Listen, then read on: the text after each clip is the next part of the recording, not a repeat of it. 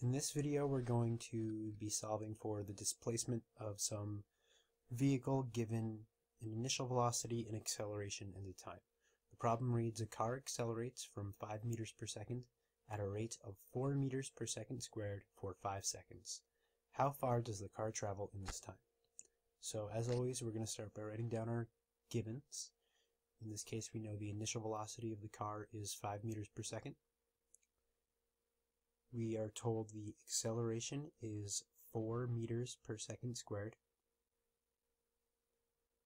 And we know the time interval that this occurs over is 5 seconds. We are looking for a displacement, so at this point what we'll do is we'll go to our reference table and we'll see if we have any equations that match our givens and unknown. And lo and behold, we do. We have an equation that says our displacement is equal to an initial velocity times time plus 1/2 the acceleration times the time squared. So now we're just going to plug and chug. Put in 5 meters per second for our initial velocity. Our time is 5 seconds. We add that to 1/2 our acceleration of 4 meters per second squared times the time squared.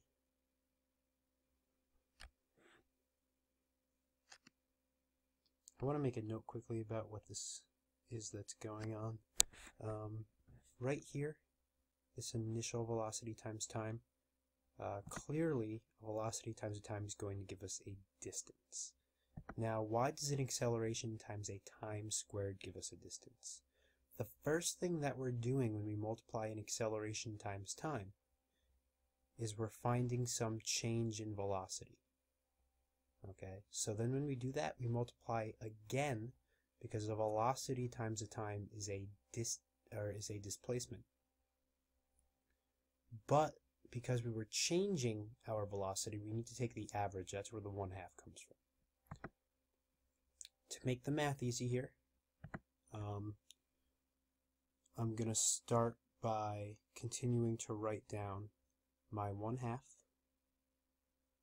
I'm going to keep the 4 meters per second squared, and then I'm going to multiply by 25 seconds squared, so I've squared the 5 seconds. Okay, and then it's easy to see the seconds squared cancel out, and we're left with meters.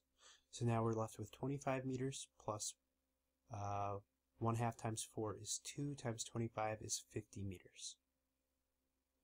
So finally, our displacement is going to be 75 meters, or the distance we traveled. So for anyone who doesn't like doing it that way, we can solve this problem in another fashion. What we can do is we can find our final velocity and our average velocity, and then use the average velocity to determine our displacement. So we know that our final velocity is going to be our initial velocity plus the acceleration times time.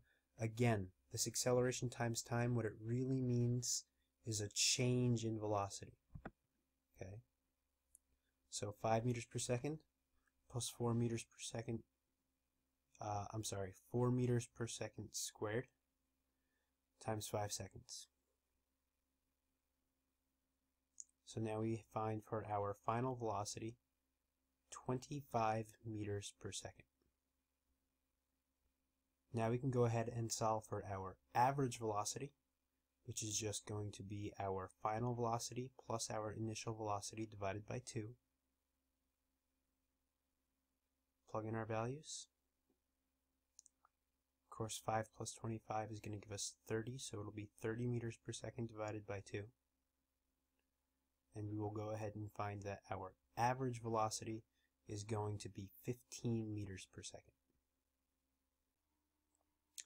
So now we use a formula that we're familiar with, which is going to say that our displacement is equal to our average velocity times time, or it's going to read that our distance is equal to our average speed times time.